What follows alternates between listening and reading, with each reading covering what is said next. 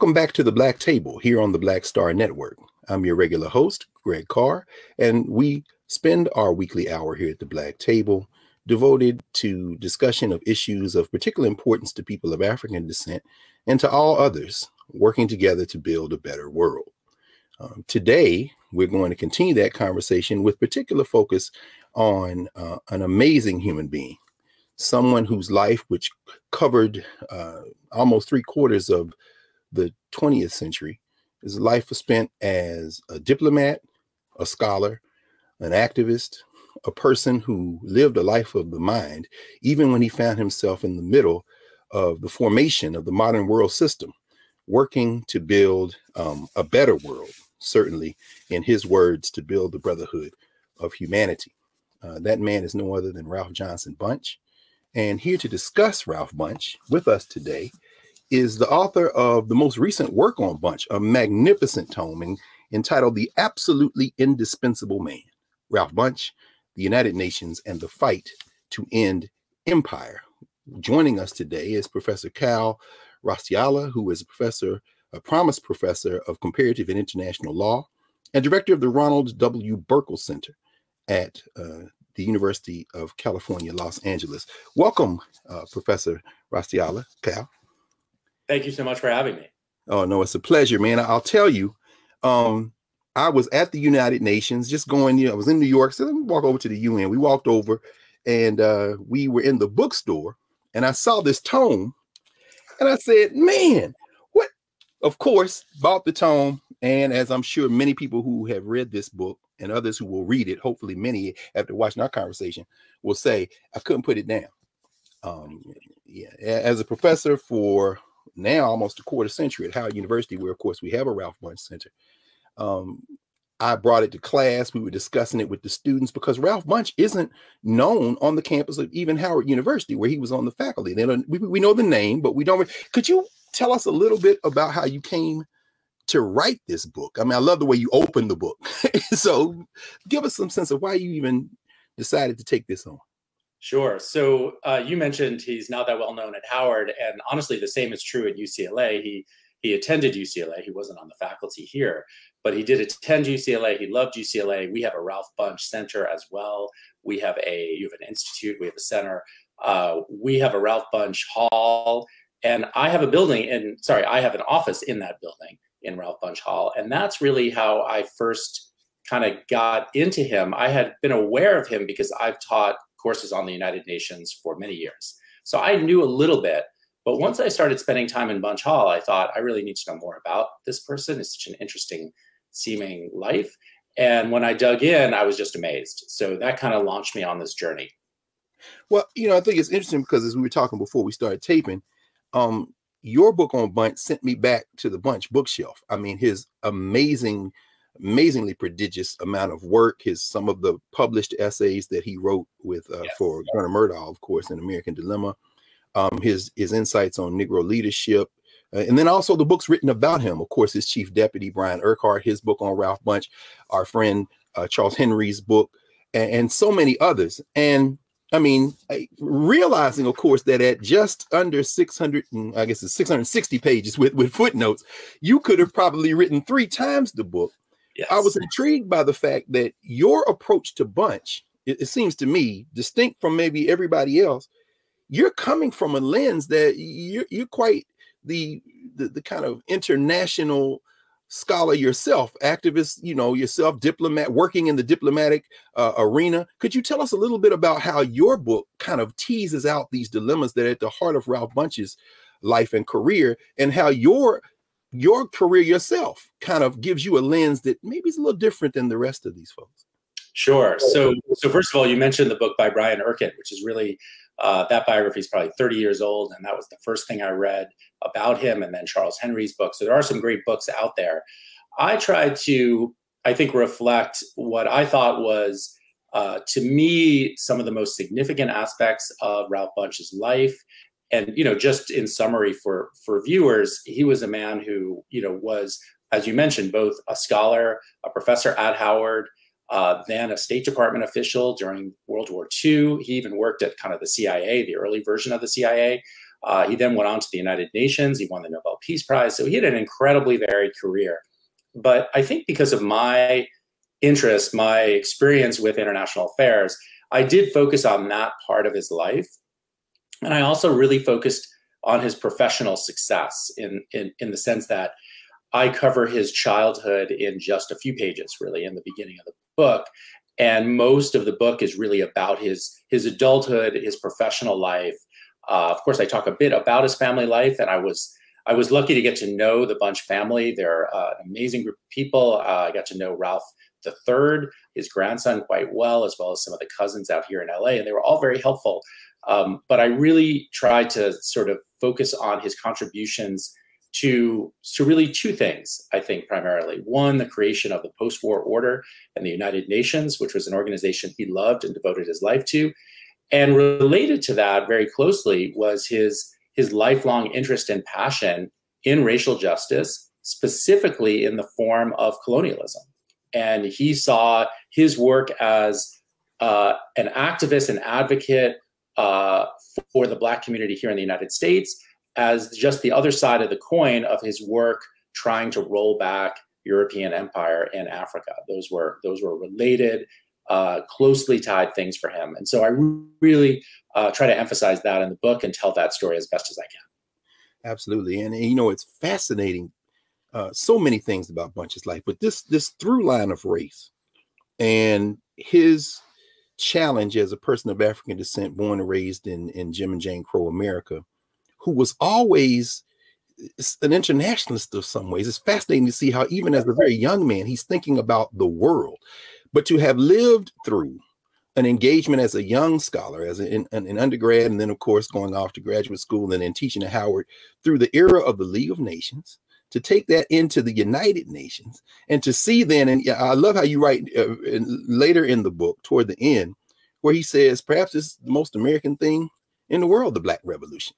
It's like, wait a minute, what is Ralph Bunche doing? I mean, as you say, he's a pragmatist on one side, more than an idealist, but could you talk a little bit about how those early years, and I'm thinking now, even beyond the UCLA years, as he's finishing his doctorate at Harvard and he's on the faculty at Howard, he is very early on considered probably a radical. It's fascinating how he re-encounters these cats all the way through his life, Du Bois and E. Franklin Frazier, but he's on the faculty with Frazier and Emmett Dorsey and them. Would you consider him a radical when he was a younger scholar and academic? Yeah, in some ways he was, and he himself later in life said, I'm paraphrasing, but basically, I had radical views when I was younger. He was always careful to say, though, that he wasn't a demagogue. He was always a kind of sober, thoughtful, kind of grounded person. And that's like a through line in all of his different aspects of his career. But his ideas in the 1930s, when he's at Howard, and at the same time he's working on his PhD at Harvard, he's kind of going back and forth, they were pretty radical. So he writes a book called A Worldview of Race as part of a series that Elaine Locke, another Howard faculty member, very eminent writer and thinker, puts together. And that book is very Marxist. Although it's about race, it's as much about class. And he lays out a pretty, I would say, sophisticated and radical vision, which he later repudiates when he becomes very famous and sort of a little more of a, I guess, more of a sober thinker later in life. He says, well, that was a hastily written book. And but those ideas were they weren't extreme, but they were definitely radical. And that was common at Howard at that time. So I think that milieu helped him a lot. Absolutely. And it's funny because, again, I'm telling you, man, your book sent me scurrying around my bookshelves. I reread A Worldview of Race. Here it is, sitting right here, because you really help us understand that Bunche never leaves his commitment to our common humanity. But at the same time, he is literally at the center of these emerging debates. And, you know, one of the things, as you just commented on, you know, one of the things we see him do after even a worldview of race, he is in constant dialogue with folk who eventually he may diverge from, but he's always diplomatic with it. Could you say something maybe there in the 1930s about, just mentioning, and we'll take a break, we'll come back, you know, he's involved with this National Negro Congress. They put on these huge social science conferences at Howard. There's an intellectual ferment there that I'm not sure we have even today have replicated. I mean, could you talk a little bit about his engagement with the world through this lens of race, even as he's saying race shouldn't be the grounding kind of center of our efforts to make a better world? Yeah, I mean, I think that was in many ways really Howard was the big influence on that. He certainly thought about racial issues, of course, early in his life. And when he goes off to when he goes to Harvard to start graduate school, Howard kind of poaches him while he's in graduate school. He's not really thinking about race as a central focus in his PhD, but then he gets to Howard, and Charles Henry, I think, called it a Black Athens in the 1930s. It had an amazing group of people. You mentioned some of them. And he gets involved in all of those organizations that you just mentioned, works with what was really a stellar group of faculty at Howard. And I think that really inculcates in him this spirit of thinking about both class and race as central issues, but obviously race was foremost in the minds of him and his colleagues. And that ends up influencing a lot of the work that he does on colonialism, because again, while colonialism was a very common feature in the pre-war era, it wasn't necessarily something that people thought about in the United States or studied in a serious way. And he took that on. He was almost unique in that. Excellent. Well, thank you, Kal. We're going to take a break. When we come back, we're going to follow our man, Ralph Bunche, as you open up so beautifully in the chapter entitled The War, as his car arrives at the White House, as his cab arrives at the White House in May 1940. And we see Ralph Bunche take on another dimension that certainly kind of spells out the rest of his life from one or the other. So we'll be back in a moment. We're going to take a break. And when we come back, we will be with our friend and discussant, Kal Raustiala, the author of The Absolutely Indispensable Man. We're talking to Ralph Johnson Bunche today on the Black Table. Back in a moment.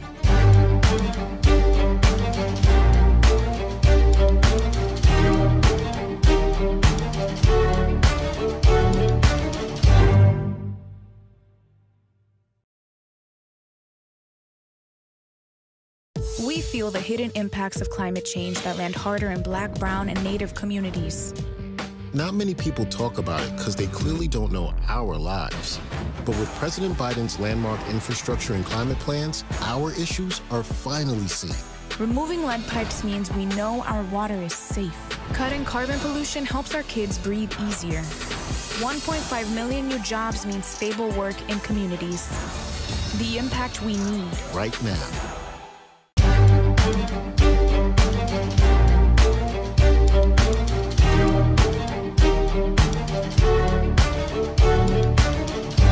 Welcome back to the Black Table here on the Black Star Network.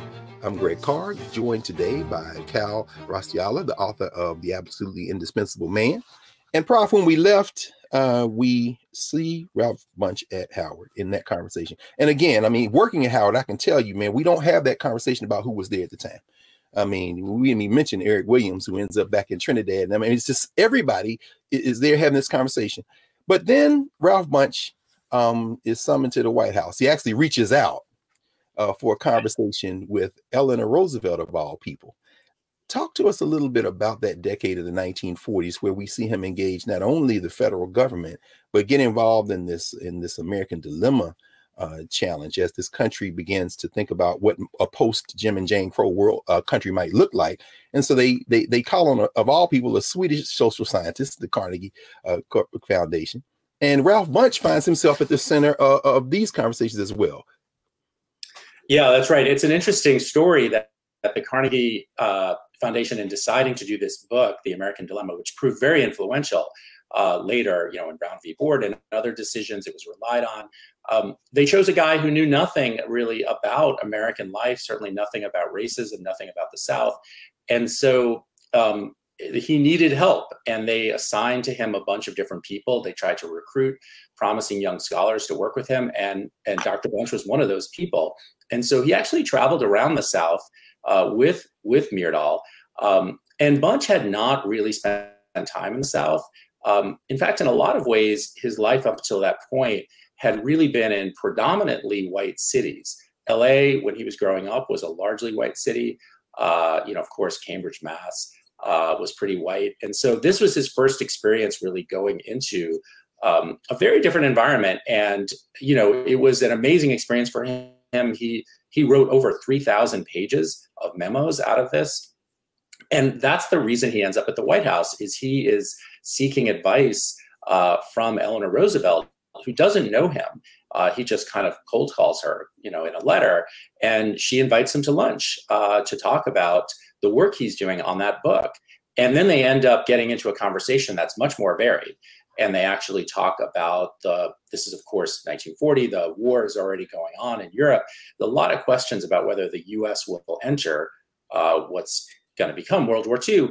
And they talk about that, and they talk about Nazism and the threat of Nazism. And it turns out they have kind of a mind meld on a lot of things. And she really likes Bunche, and he really likes her. And they do end up having a kind of friendship over many, many years. So, so that whole period of the late 30s into early 40s is a pivot point, because shortly after, he is recruited into what becomes known as the OSS, which is later the CIA. So it's the first kind of intelligence apparatus that the United States really has. And that's all designed to get us ready for this war that FDR knows we are going to enter at some point. And when Bunche is recruited into that, he doesn't hesitate, even though he's had this really stellar career as a professor at Howard. He's quite patriotic. He thinks Nazism is a existential threat, not only to America at large, but to Black people everywhere on the planet. And so he is happy to join that effort. And he really never goes back to academia after that point. So although he thinks he's going to, and he talks about it, he never does. You know, and I'm glad this gives us an opportunity. Thank you for framing it that way. It gives the opportunity to kind of go back, and forgive me if we kind of jump around a little bit, because it's, again, it's so fascinating. We didn't even talk about the fact that that Bunche, who I guess can be mistaken, the South Africans kind of didn't know what to do with him. Is he Black? Is he colored? You know, as he's traveling there, he had spent time on the continent of Africa. Yes. Our colleague, now retired, my friend Bob Edgar, of course, edited his South African diary, his journal that he kept, rather. And of course, as he writes and does that dissertation on Togoland, this whole framing of mandates, this whole framing of territories that he's going to spend the rest of his life grappling with, he's in London. He becomes very good friends with Paul Robeson. But of course, as the war breaks out, and this is where I'm going with it, Bunche is a pragmatist. He said, this is the world we live in. Maybe not the world you want to live in, but he finds himself criticizing Paul Robeson in part around Russia.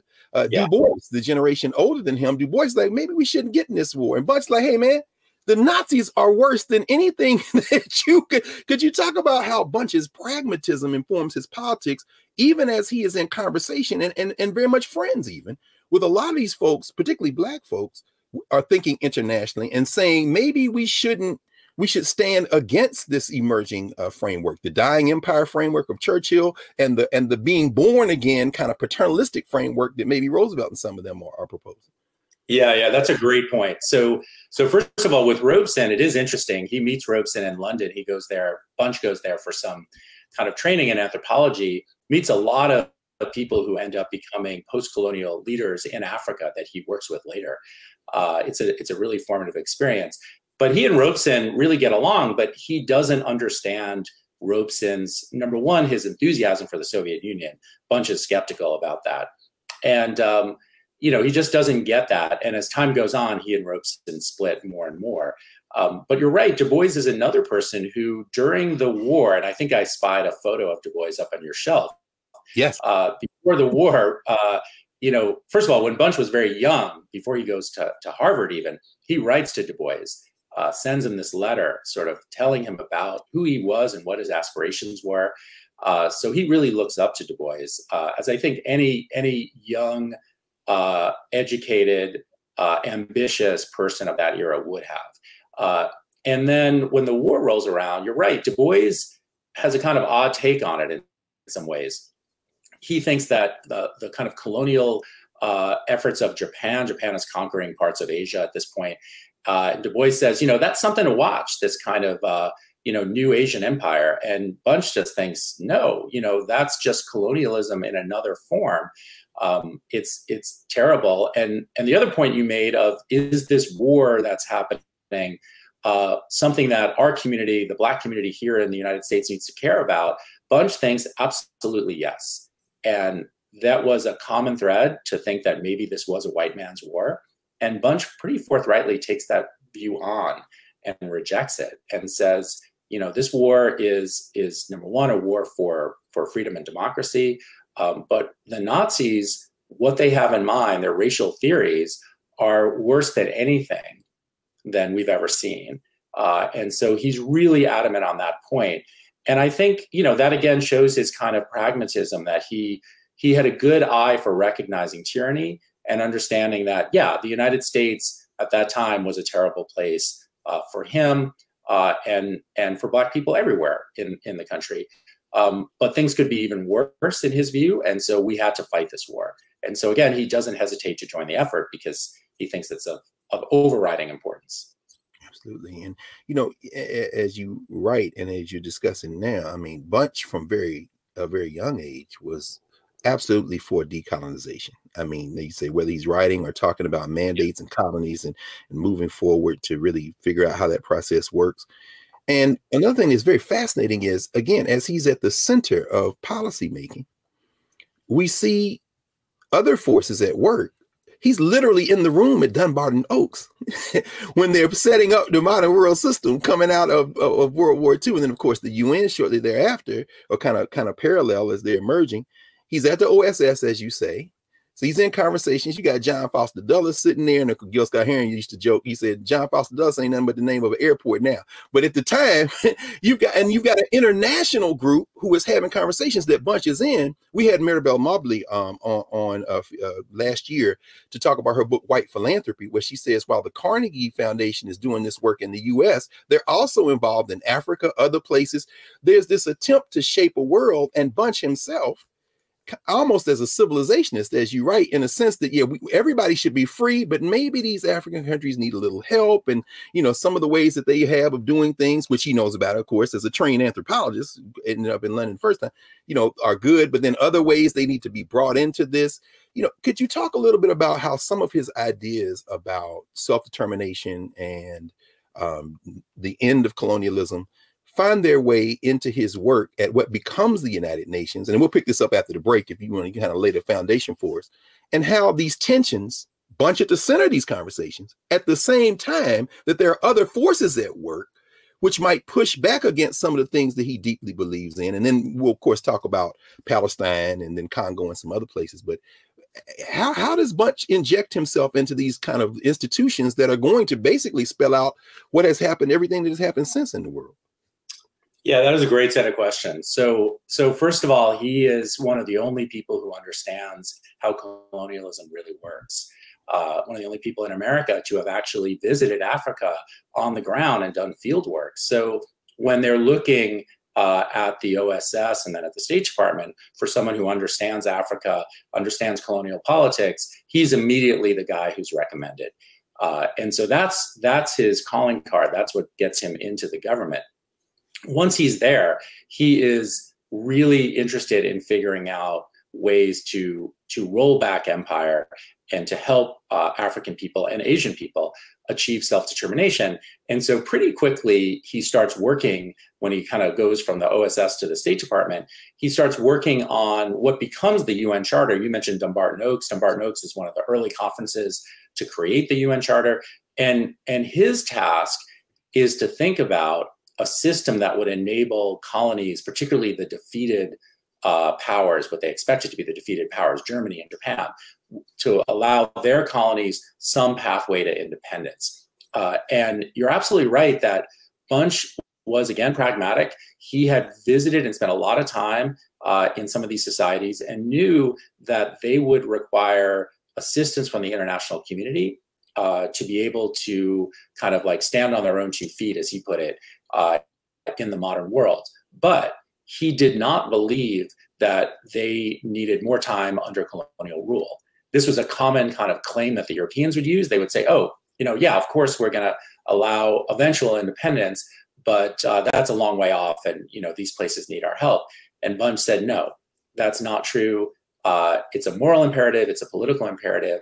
Of course, the international community could be of assistance, but independence has to be the goal. And so in many ways, the through line of my book is that effort at achieving freedom for people of color around the world. That was the guiding light in so many aspects of Dr. Bunche's life. Absolutely. Thank you, Kal. We're going to be back in a moment. We're going to take a quick break. And when we come back, we're going to find Ralph Bunche at the center of really many of the framing issues of the 20th century, the issues of Palestine and Israel, the questions of the Congo, even Vietnam, ultimately. So where his son, of course, is drafted into that war, and we see he and Martin Luther King have a friendship and then tensions as well. So we'll be back in a moment with Professor Kal Raustiala, author of The Absolutely Indispensable Man, Ralph Bunche, the United Nations, and the Fight to End Empire. Back here at the Black Table in a moment.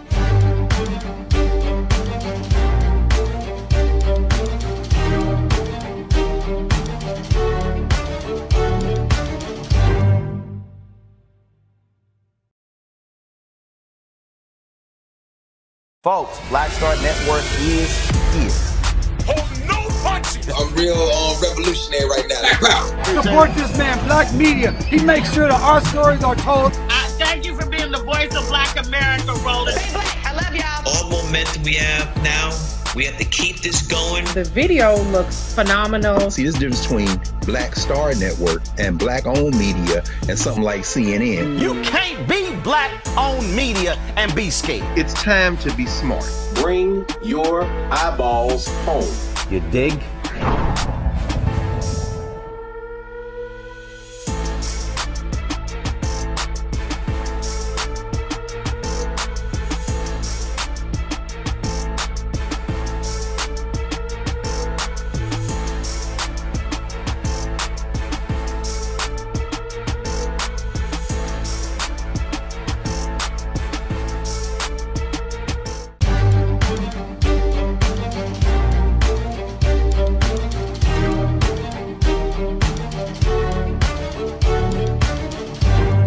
Welcome back to the Black Table here on the Black Star Network. I'm your regular host, Greg Carr, and we are discussing Ralph Bunche, the United Nations, the International World Order, with Professor Kal Raustiala, author of The Absolutely Indispensable Man.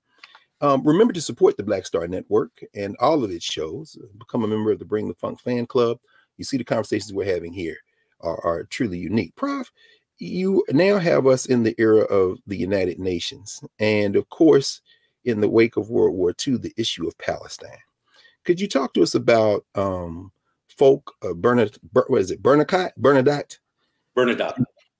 yes, and Ralph Bunche? And you can't cover a 660-page book, of course, in an hour, but these brushes with death. I mean, him pulling Gunnar Myrdal out the South, talking crazy to these people. Hold on, man, you don't know what you're doing down here. To these assassinations. If he's sitting in one seat in the car, something else could happen. The plane crash, we'll talk about later, of course, with Doug Hammarskjöld.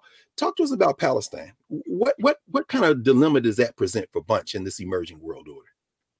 Yeah, it's a really interesting and a huge episode for him, because it's what leads to him winning the Nobel Peace Prize and going from someone who was, very professionally successful and even somewhat known in the Black community, because the Black press would write some profiles about him.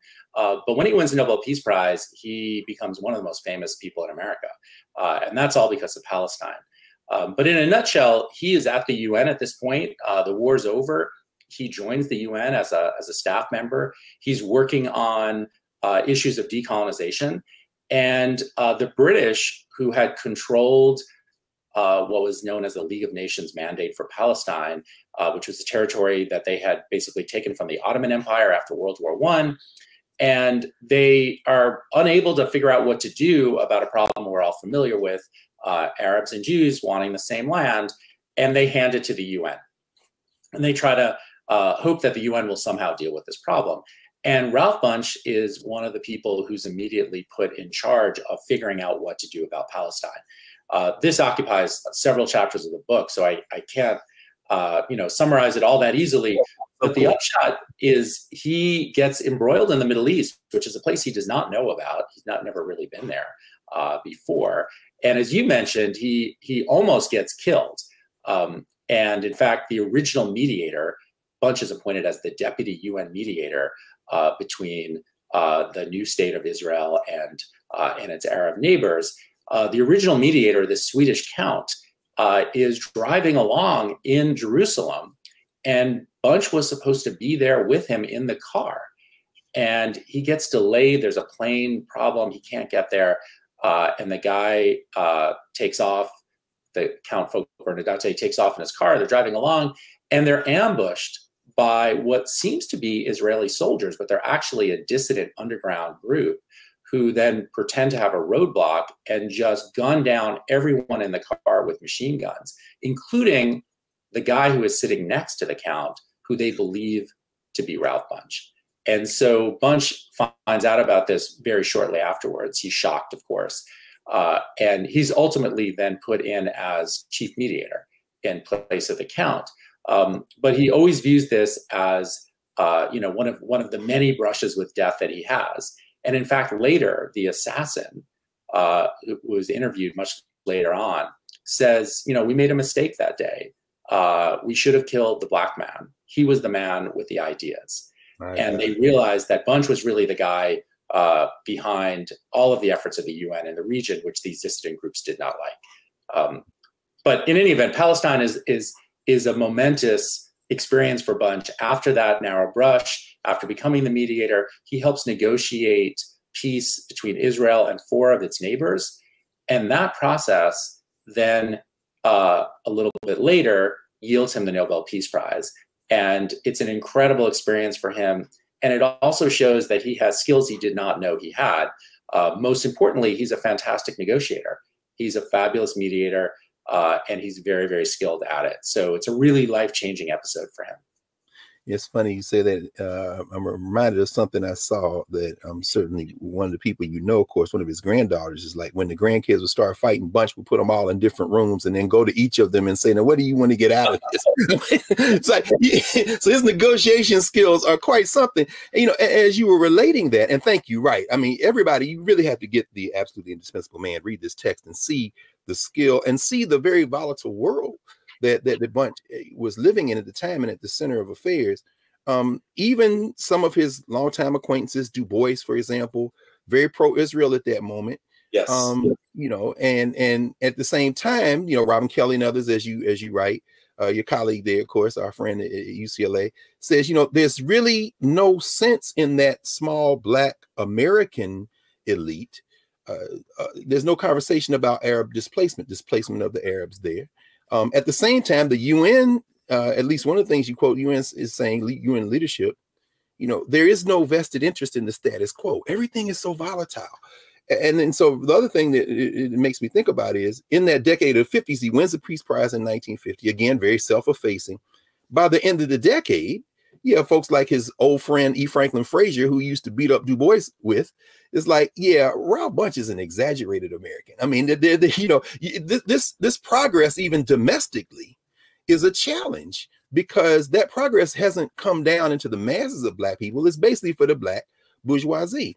Could you tell us a little bit, before we maybe spend some time dealing with Bunche in Africa and the Congo crisis, could you talk about some of your thoughts on how Bunche's efforts to deal with racism in the United States, the domestic challenge, the challenge of balancing that with, or even linking that to international struggles to decolonize, particularly as Brown versus Board of Education comes into fruition in 1954. And at the same time, domestic folk like Paul Robes and his friend and others are challenging the UN with "we charge genocide," and Bunche is in all of these conversations. How is he balancing the domestic war against racism with the global struggle for decolonization? Yeah, I think this is a really fascinating part of his story. And so first of all, as you know, and we talked about earlier, he was very active in the civil rights movement in the 30s and into the 40s. Once he joins the United Nations, he remains active in the sense that he's on the board of the NAACP, for example, but he is now an international civil servant, and he's focused on international things. He doesn't feel he can speak out as much as he maybe wanted to or used to, but he still uses his position at the UN to argue both publicly and privately for greater racial justice in this country. And when he wins the Nobel Peace Prize, he's got a fantastic ability to do that, because he's immediately besieged with so many invitations to speak all over the country. And he gives a ton of speeches, and I read, I can't say I read all of them, but I read a lot of them doing this book. He gave thousands. And a lot of them kind of hit on a couple of points. And the most powerful, I think, in response to your question is he would often emphasize that this country could not, remember the Cold War is also starting pretty quickly. By 1948, Berlin is blockaded. By 1950, the Korean War is on. And so there's a Cold War context to a lot of this. And so pretty quickly he's arguing, look, we, the United States, cannot win this Cold War against the Soviet Union, and especially cannot win the allegiance of these new countries that are going to come out of Africa that he was working on their independence, if we have racial injustice at home. It is weakening us as a force. You mentioned Brown v. Board.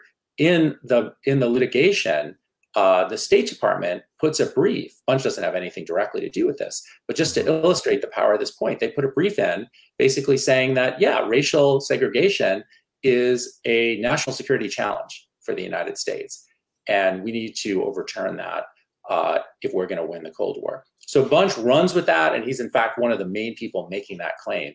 So he's always very smart about thinking about how can I convince white America to understand why this is not only morally wrong, but also strategically wrong for us. And he really makes that case pretty powerfully throughout that period. Well, probably we only have a couple of minutes left in this block, but I'd be remiss if I didn't bring this up. How in the hell then does Ralph Bunche get drugged before the House Un-American Activities Committee? Could you tell us a little bit about that? Yeah, that's an amazing episode. Even so first of all, at that period, because of the Cold War, this hysteria over the idea that communists are everywhere, and the right wing in the United States believes the UN is just a communist kind of den. And so almost every American working there is subject to some kind of loyalty investigation. Bunche himself, he thinks this in the sense that, he's one of the most famous, certainly most famous UN officials, one of the most famous Black people in America at this point. And nonetheless, he gets dragged before this loyalty board hearing. And his past that we talked about earlier, his radical past, his association with Robeson, with the National Negro Congress, which did later kind of have associations with communism. Of course, knowing about communism, talking about Marxism was pretty common in that period in the 30s and 40s. It didn't have the same valence it had later, but all of this is kind of dragged up from the past and used against him. But what's amazing is he, in the midst of this hearing in Washington, 3-day hearing, they adjourn early on the second day so he can go have dinner at the White House with President Eisenhower. So that's a sign of how ridiculous the whole thing was. And the last thing I'll say is a little anecdote in the book. At one point during the loyalty investigation, he gets a visit from the CIA. They ask him about a couple of things. And he says, look, I'm under investigation by this loyalty board. I'm not sure I'm cleared for this. And they say, well, you're cleared with us or we wouldn't be here. So it was as if everyone in the national security world knew it was a total joke, but the Republicans were going crazy and he had to go through this. So of course he's exonerated in the end and it's front page news, but it was something that really irritated him. Actually, he was kind of unhappy and felt like, look, everything I've done for this country, I can't believe I'm being dragged through the mud this way. So a crazy episode for sure. Absolutely. And it's a perfect way, actually, Prof, for us to, after the break, spend our last section as you kind of explore how Ralph Bunche is one of maybe the principal parent of UN peacekeeping and how he's trying to keep the world basically from blowing itself up at the same time that, the people of the world who he says must be self-determining, many have different ideas about what that world should look like. So we'll be back in a moment with Professor Kal Raustiala, the author of the Absolutely Indispensable Man, the life of Ralph Johnson Bunche. Back in a moment here at the Black Table.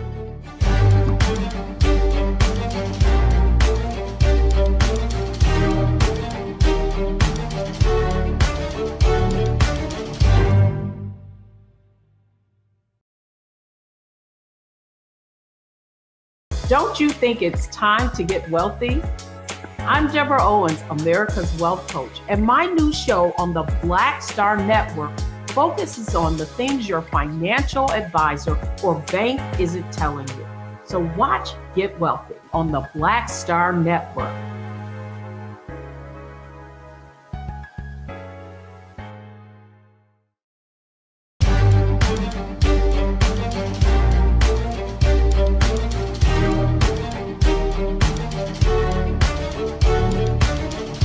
Welcome back to the Black Table here on the Black Star Network.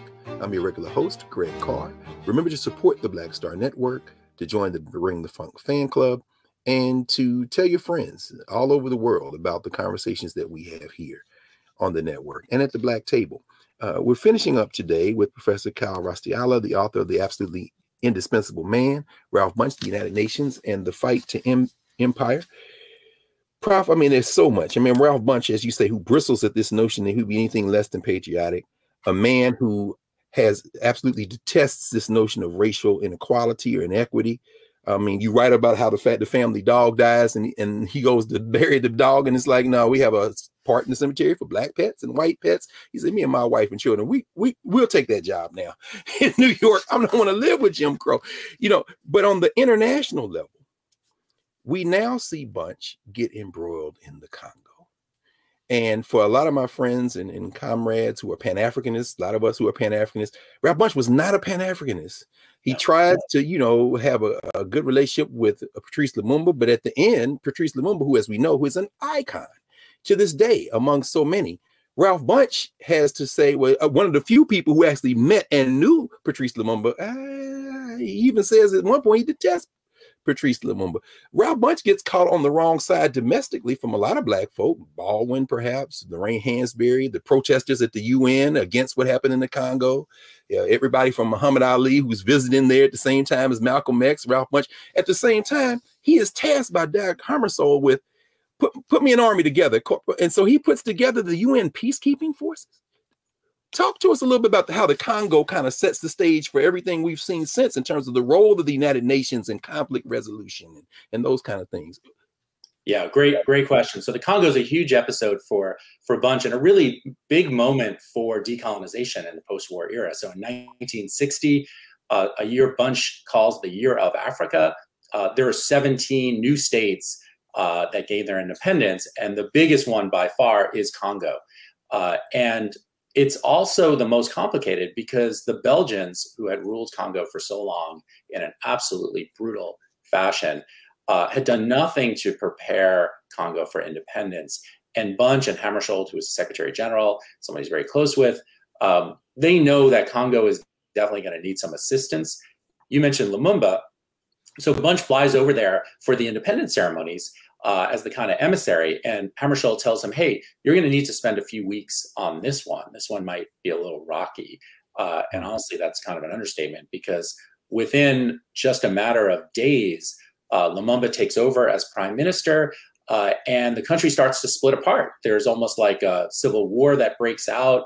One of the wealthiest parts of Congo tries to break away, in many ways supported by Belgium as a kind of way to keep kind of a white rule on the most valuable parts. And Bunche is in the middle of this, mostly arguing with Lumumba over what the international community can do to help keep Congo safe and intact.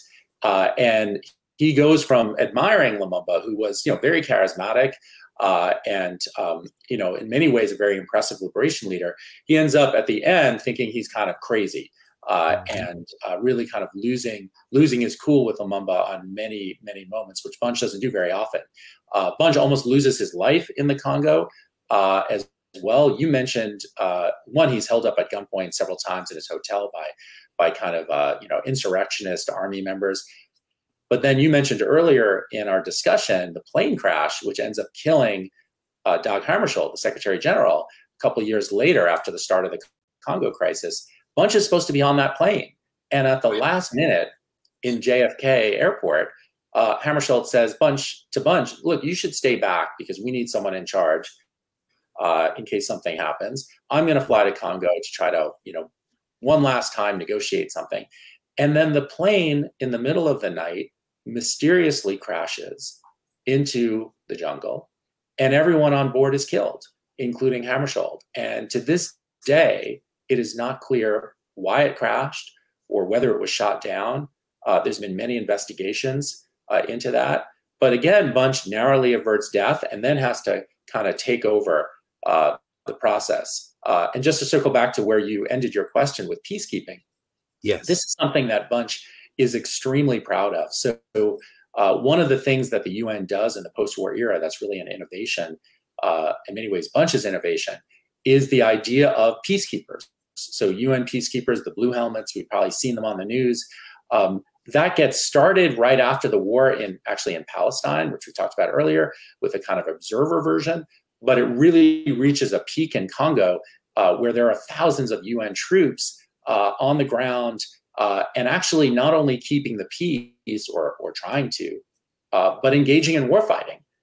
They've got tanks, they've got air power, they're fighting. Bunche is like kind of the general of sorts behind it, and he masterminds a lot of this. And as you say, he comes under criticism for it because Lumumba becomes an icon to many people on the left when he's assassinated by the Belgians, it turns out. But, to be fair, the United States is too much. Sorry, go ahead.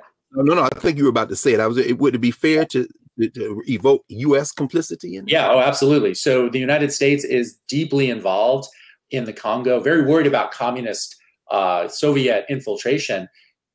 And they are planning to assassinate Lumumba. They just don't get to do it. In some ways, the Belgians beat them to it. And so, Lumumba's death is a big deal throughout the Black world, but also just throughout the kind of left-leaning world, socialist communist world, the third world. And so, this is a huge moment for the United Nations, and Bunche does come under attack for his role. Not that he had anything to do with the death of Lumumba, but the fact that he was the highest ranking UN official involved, he's inevitably caught up in it. Absolutely. We only have a few minutes left. And again, thank you. I don't know how we did it, but we're getting close to that 660 pages as we go through these few minutes. But I'd be remiss if we didn't spend a couple of minutes talking about his relationship with Martin King, who he admired, although we know that both men didn't have much longer to live. When King comes out against Vietnam, Bunche is rankled by that. At the same time, Bunche is with him arm in arm from Selma to Montgomery. Could you talk a little bit about, kind of in conclusion, as Bunche, too short a life, of course, 1971, he makes transition. What do you think Bunche might make of today's world, particularly as he continued to fight for a better world, and in that context, didn't live to see the implications of much that he put in place, including the civil rights movement? Yeah. Well, first of all, on Dr. King, he was a huge admirer. They both had won the Peace Prize. But even before King wins the Peace Prize, they're both in Ghana, for example, in 1957. When Ghana gains independence, they meet there. And, he's very impressed with what Dr. King is doing with his, one of the reasons that Ralph Bunche does not like Patrice Lumumba is he saw Lumumba as someone who wanted to stir up people, that was a fan of a kind of hotter form of politics, whereas he saw King as someone who took the moral high ground and appealed to people's better natures. And that really appealed to Bunche. So he was a fan of King from the beginning. Of course, when they both have their Nobel Prizes, they're kind of a unique pair. And he works more and more with Dr. King in that period. You mentioned marching. He's at the March on Washington. Also, Bunche is nearing the end of his UN career. And he's feeling that he can speak out more on the issues of the day in the United States as the civil rights movement is gathering steam. And as he does that, Dr. King is the person he wants to work with most of all. You mentioned Vietnam. They do differ on Vietnam pretty strongly. When King gives his famous speech in Riverside Church criticizing the war, Bunche criticizes him publicly for it. They have a bunch of back and forth. They sort it out. But it's a little bit of a rift for them. But King is definitely the person that he admires the most. You asked about how he saw kind of race relations then and how he might see them now. It's interesting. Towards the end of his life, in his archives, in his papers, he had a lot of what I would kind of call like introspective writing and musings about race relations in America in a way that he hadn't really done earlier in his life. And he was clearly troubled by what he saw. And one of the ways I characterize it in my book is to say that, Bunche had two missions in his career. One was decolonization and the other was racial justice here at home. And again, they're both two sides of a coin for him. The decolonization effort is very successful by the late 60s. Most of the world has been decolonized faster than anybody could have imagined, including Bunche. But by the time 1968, 69 rolls around, things are not looking that good, at home. And he's troubled by what he sees as continuing ferment, violence. Of course, the killing of Dr. King really upsets him, as it upsets everyone in the country. And so he's troubled by the fact that progress is not moving as fast as he had hoped. I think if he were alive today, he would still be troubled by continuing segregation, which was always something that really concerned him. He'd, I think, find a lot to be happy about, but I think he would still be troubled by many of the persistent aspects of racism that we still have today, 50 years later after his death. Absolutely. And in the minute we have left, I couldn't help but think about you as we saw Kamala Harris there in Ghana, right, with the president of Ghana saying, we're going to negotiate with everybody, not just you. And of course, Bunche had been there with King. Thought about the Bandung Conference. Here is literally the child of Afro-Asia standing as the vice president. Is there anybody on the contemporary horizon that you might say this person has an echo of a Ralph Bunche in terms of this combination of forces?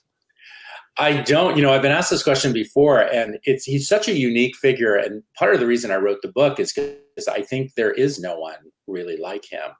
And his life is an extraordinary one.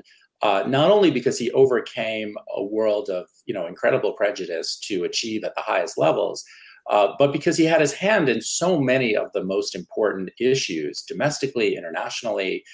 He was on a first name basis with every American post-war president through Richard Nixon.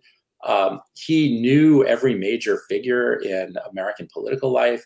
So it's really hard to say who could match that kind of level of kind of elite access, but also popular fame. So I'll just quickly mention, as you know, I opened the book with the Academy Awards, 1951. Yeah. They get to the Best Picture, and Fred Astaire brings on Ralph Bunche to hand out the Best Picture award. That was the kind of fame he had. So it's really extraordinary, and I'd say he really is someone without parallel. And unfortunately, not well known as we began our discussion today anymore. But I hope this book helps to rectify that. I'm quite certain it will. In fact, the reason that we're very glad you found some time to spend with us today is because we want as many people as possible to read The Absolutely Indispensable Man, to know not only about this man, his life and times, but the significance, certainly of the last century in terms of our work to create a better world. So, Professor Kal Raustiala, thank you so much, Prof, for joining us. And I hope one day you'll come back and we can continue this conversation. I would love it. Thanks for having me. Wonderful, of course. And we'll be back in a moment to clear the table here at the Black Table and prepare for next week. Back in a moment.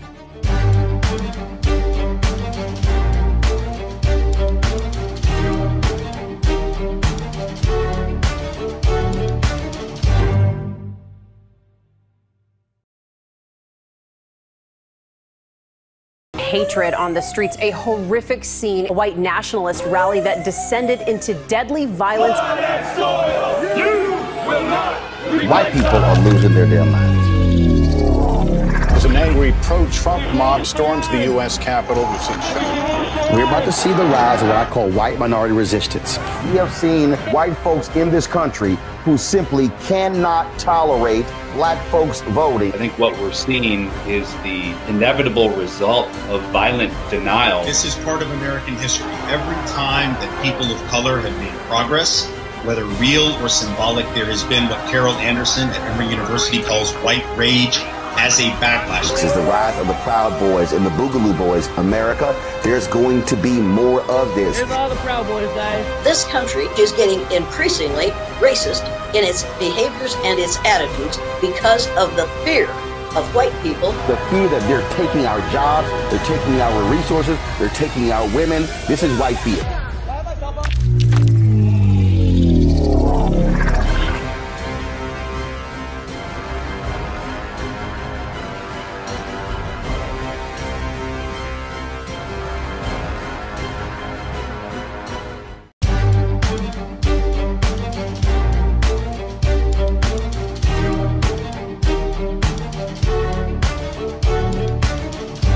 Welcome back to the Black Table here on the Black Star Network. Thanks for supporting the network and joining the Bring the Funk fan club and spread the word. We'll keep the clearing the table brief today. Professor Raustiala has done an incredible service to us by writing The Absolutely Indispensable Man.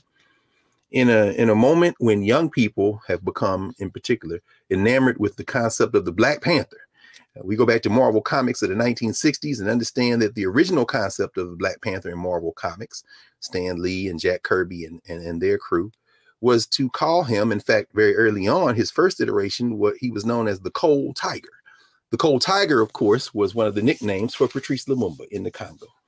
Young people who are advocates of Black power and Black internationalism have a lot to learn from the life of Ralph Bunche, who knew the Cold Tiger, who tried to work with the Cold Tiger, who understood that Patrice Lumumba and every actor that he encountered lived in a world that isn't quite as simple as black and white.